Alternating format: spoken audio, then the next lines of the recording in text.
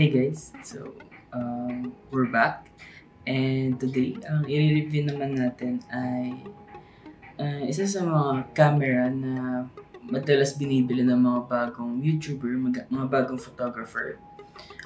Una is dahil sa design, and pangalawa is dahil Fujifilm to. So this is the Fujifilm X-T100.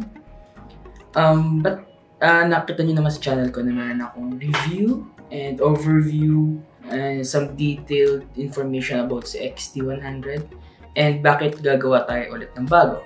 So first of all is recap lang ng lahat ng alam natin about sa Fujifilm X-T100 and siguro para mo-compare na rin kung worth it pa ba tong X-T100 para sa mga gustong mag-start sa mirrorless cameras. Right now kasi meron tayong X-T200 and sa price ng X-T200 na $200 above sa original price nito. And right now kasi itong X-T100 ay nasa 26,000 below na lang yung presyo niya. So dati kasi umaabotan ng 36,000, 31,000. So depende kung saan, kung kailan nyo binili. So nung binili ko kasi ito, merely above 30,000. So right now 26,000 na lang siya and sobrang affordable na yun na mirrorless camera na retro style. So worth it pa ba? So let's go first with the review nung outside ng camera na to. So I have here another camera, my Canon EOS M6, para lang mas detailed yung ating video.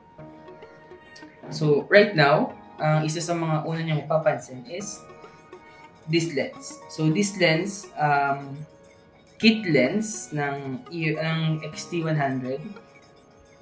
This is a very plastic lens, kung naalala niyo pa. So let's turn this out. So you need to click this first. This button. Click this button and turn it. So para sa mga bago, ang X-T100 ay gumagamit ng APS-C sensor here. So APS-C is half or 1/3 ng full frame, 2/3 ng isang full frame camera, full frame sensor. So with this lens, ang una niyong papansin is plastic. Plastic yung ating lens. All throughout plastic. Walang aluminum, walang bakal or aside sa nasa loob and aside sa mga tornilyo. And for the glass, it's a fair amount of glass compared sa mga lenses ni Canon. So we have a good lens, although medyo manipis or siguro may coating to or this is just an protective glass, but papatunog ko lang sa inyo. Papalinig ko lang sa inyo kung ano yung tunog niya. That's tapping the glass. No worries naman. So pag tinatap naman, as long as wag nyo lang siyang didiinan para hindi matanggal kung ano man yung coating na meron siya. So itong lens natin ay nag-extract or humahaba kapag on yung camera. And this one is, itong ring na to is the electronic zoom in, zoom out. And this is the manual zoom in and zoom out. So wala na tayong ibang buttons, wala na tayong ibang gagalawin sa lens na to. Meron ibang kit lens, si Fujifilm, which is the 18-55. And may alam ko may second version na nito, which is a much more wide or much more open lens, which is nag-start siya around 2.8 hanggang 4 f4. So mas maganda yun compared dito kasi yun kahit pa paano maganda yung build and everything. So I think that's a WR lens. Mas maganda yung mga lenses na kasi ginagamit niya yung mga standard na mount ni Fujifilm. So almost every lens ay pwede dito. Every lens ni Fuji. So to put it back, so kung kakabukas nyo lang, meron tayong red tab here. Tatapat nyo lang siya sa red na yan. red or orange? I think it's orange. Yeah. Overall view, this is the X-T200. So karamihan ng mga bumibili nito is going for the looks and feel ng camera. So pagdating sa feel, this is sobrang sturdy ng lens na to. Sobrang bigat na parang lumang lens, pero sobrang sturdy. Sa upper part muna tayo. So we have here a physical dial, another physical dial here, and the mood dial. Then this is where you turn it on. I-slide it para bumukas, and ito yung shutter button niya. So yung shutter button natin is same ng ibang APS-C camera. So meron siyang click. Kung di pa kayo nakagamit ng ibang camera na parang may friction lang, wala siyang click. Wala siyang ganito.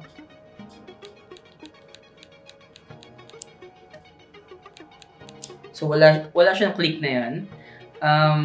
Mas maganda siya. Sa point ko lang naman na parang mas ma-confirm nyo kung na-shoot ba or hindi. Kasi gumagamit siya ng electronic shutter, itong camera na to. So hindi nyo alam kung na-shoot or kung yun bang camera ay nag-capture na ba or hindi, unless i-check nyo siya sa gallery. So, yeah. So, we have the logo here. This, hindi siya sticker, hindi siya printed, naka-engrave yung logo na yan. Okay, so, try ko po. Ayan. So, makikita nyo meron siyang brightness and shadow.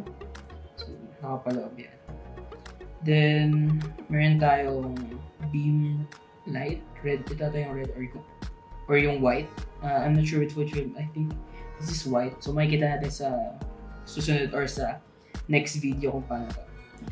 And then, dito tayo sa buttons natin sa likod.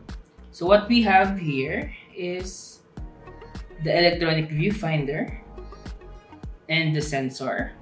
So, once na maharangan nyo to, mamamatay yung screen and yung EVF yung gagana.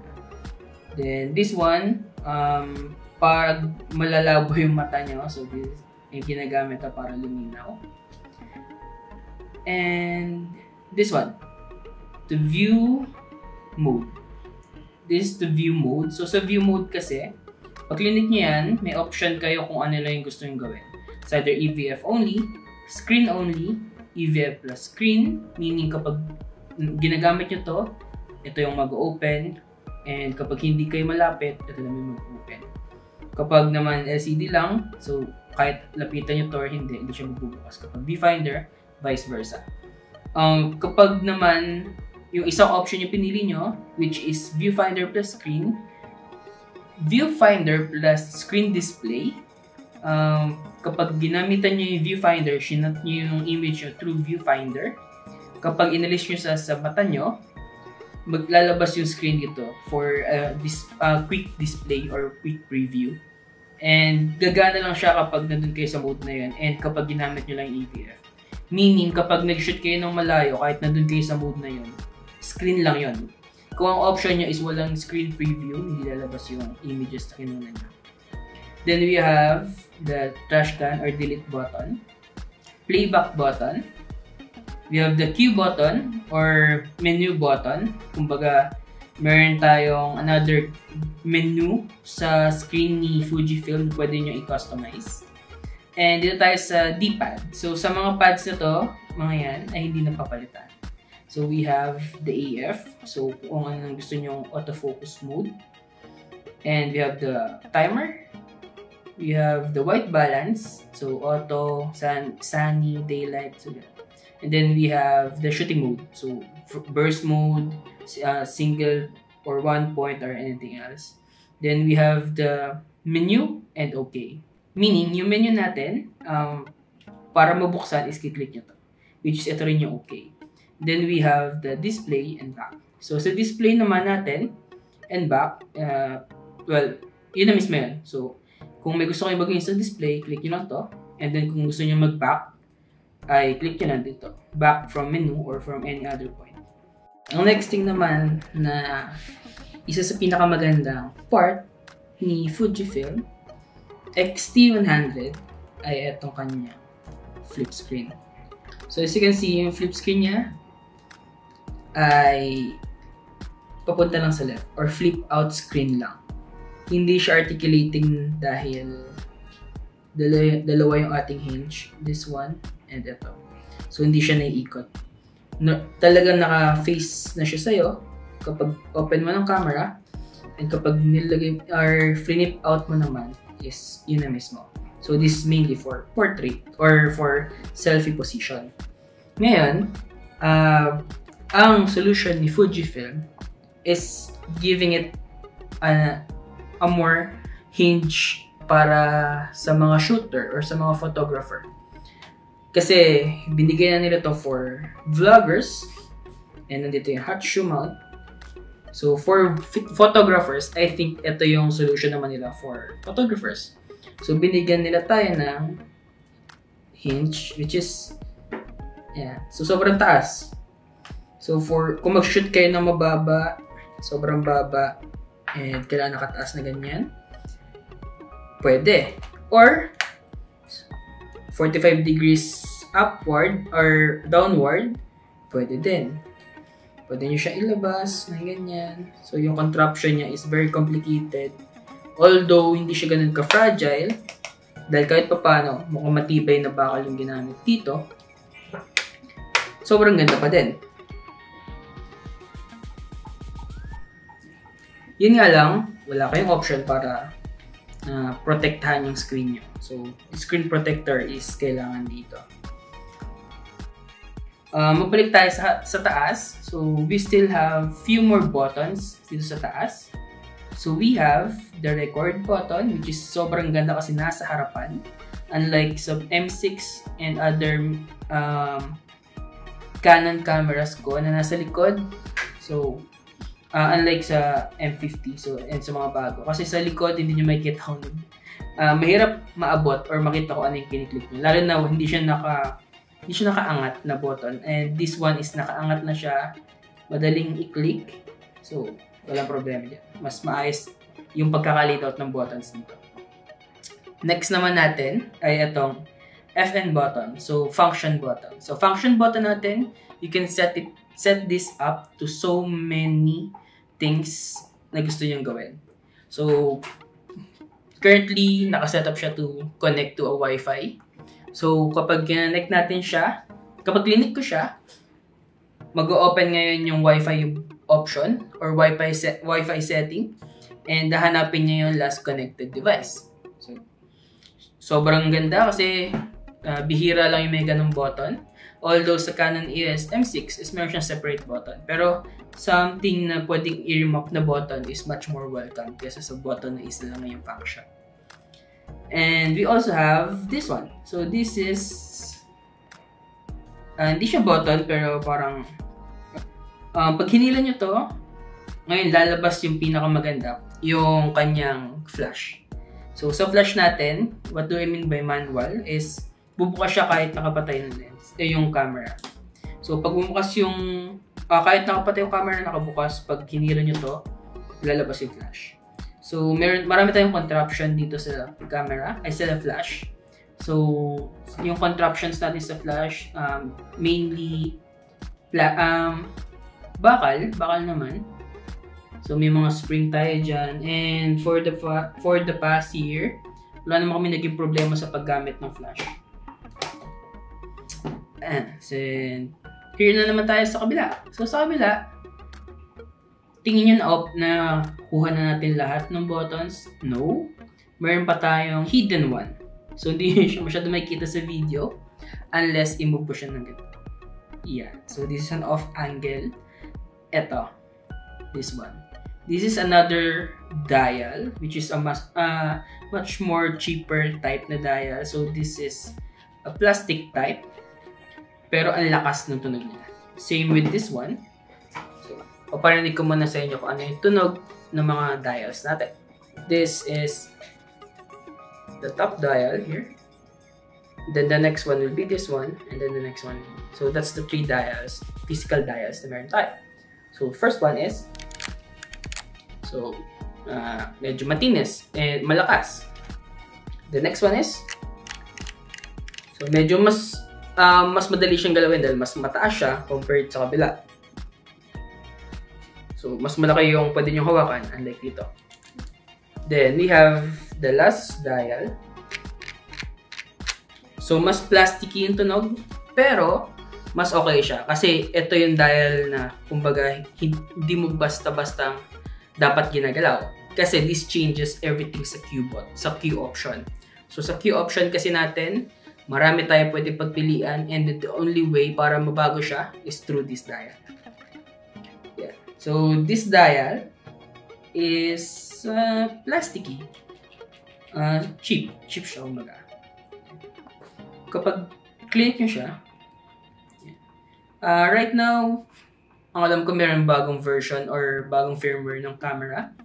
And sa current version kasi ng camera na to, walang kahit anong nagagawa tong push button na to. Ito kasi yung napupush. See? So, it's a button na pupush.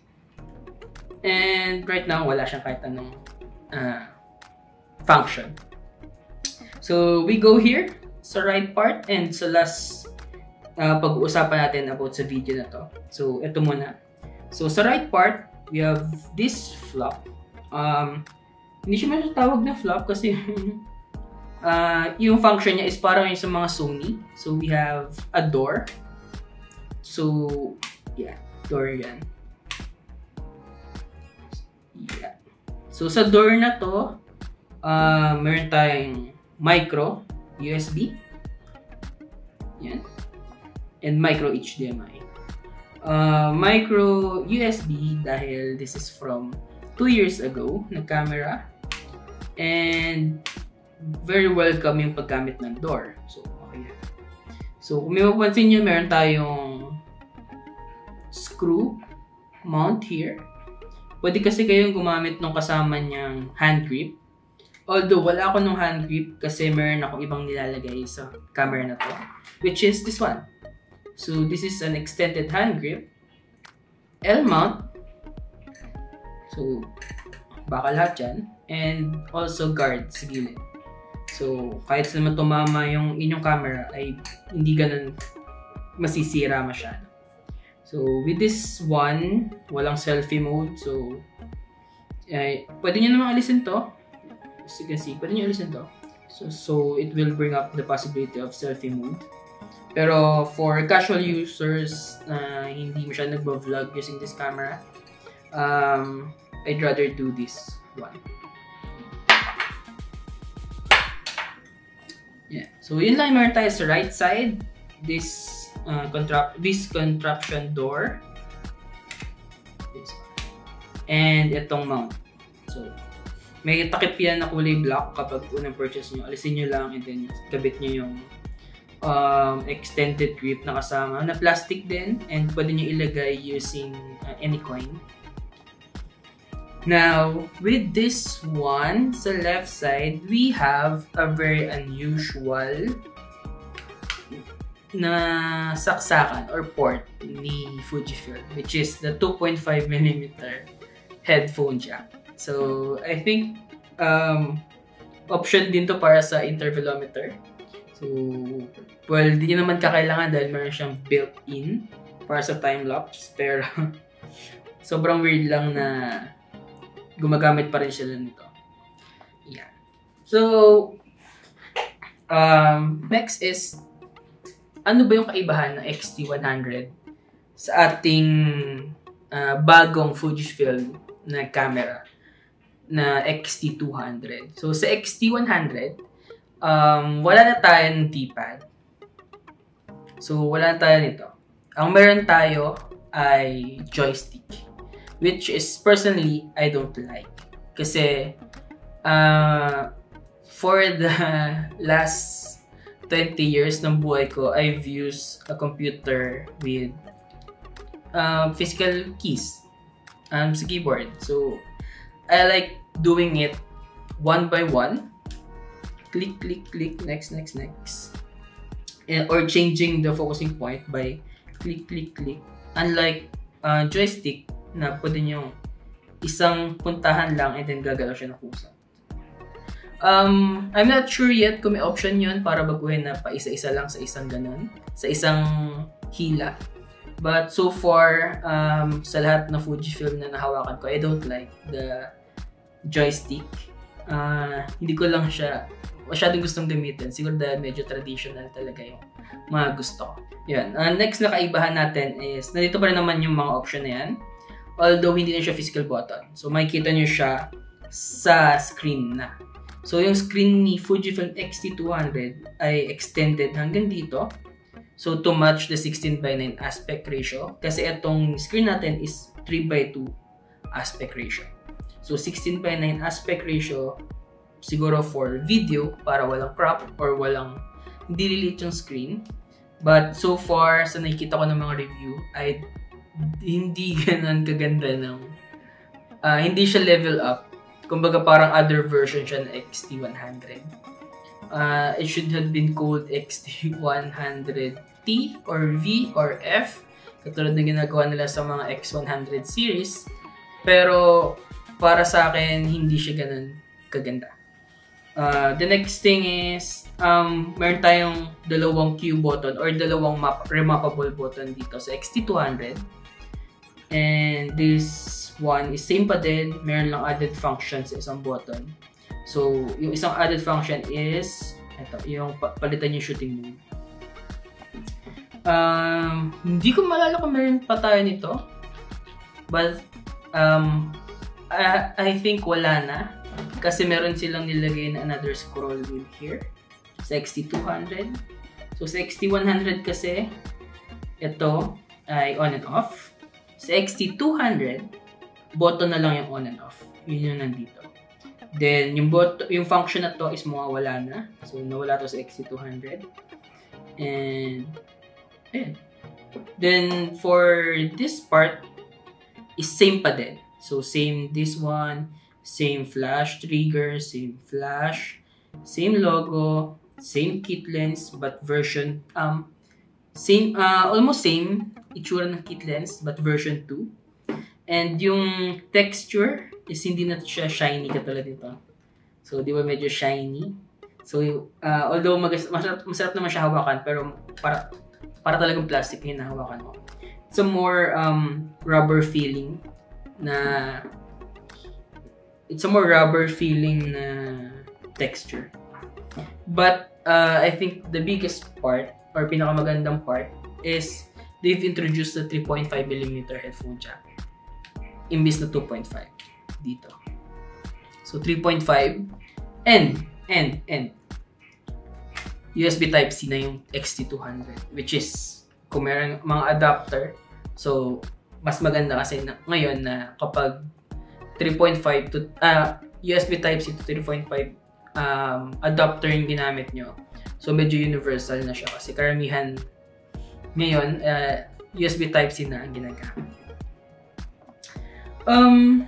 So far yun lang naman yung physical changes and recap natin about sa X-T200 and versus sa X-T100.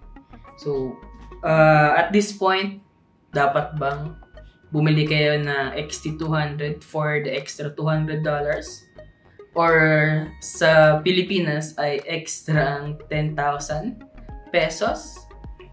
Or bumili na lang kayo ng sale promo nito for 26,000. So nakita ko to sa Game Store, sa iba't ibang store. So 26,000 na lang siya. For me, right now, hindi pa natin nabubuo yung recap natin about X-T100. Hindi worth it lumipat sa X-T200. So far, bumili kayo nito for 26,000. Kung may makikita kayo na mas mura na walang lens or second hand na mas mura, go for it. Then bumili kayo ng 18 to 55 na 2.8 to f4. Yung 18 to 55 2.8 to f4 na lens is sobrang ganda.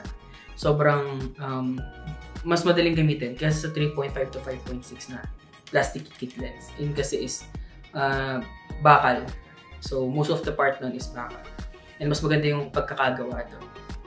O kaya naman, bumili kayo ng 23mm. So, ang alam ko, weather sealed yun. Although di weather sealed yung camera na to. It's still a good choice. Yun lang muna guys. And I think, isa sa pinaka maayos na camera or built ng camera itong X-T100 ni Fujifilm. And for beginner photographer, beginner videographer, or beginner YouTuber, I think this is a very good camera. So, for 26,000, sobrang mura na nun. Wala kayong mabibili for brand new. Ang mabibili nyo kasi na kaparehas nun is yung EOS M50 or second hand na M6, M5, M3 from Canon, or A6000, A61,000, and second hand A63 ni Sony. For Nikon, wala sila. Recently lang naman sila naglabas ng kanilang mirrorless. So, hindi nyo pa sila magugustuhan for their lineup. And yung Lumix. So, for Lumix, yung 4K nila is maayos. Pero karamihan kasi ng Lumix and karamihan ng Panasonic camera is micro four thirds. Although, sabi nila mas maganda yung capability niya sa video kaysa sa APS-C. But, I haven't used it yet. Kaya, siguro, test muna natin. Yun lang muna guys. And kung gusto nyo pang may malaman about sa X-T100, go with my next video. So, simulan na natin buksan itong camera na to. I-open, hindi buksan physically. So, mag-dive in tayo into the settings and other tips and tricks. So, thank you very much sa panonood guys. And please click the like. Kahit di na kayo mag-subscribe dahil mukha naman pinanood nyo yung buong video para may matutunan kayo. And just give a like or dislike kung di nyo gusto yung may nagtuturo sa inyo. Go for it.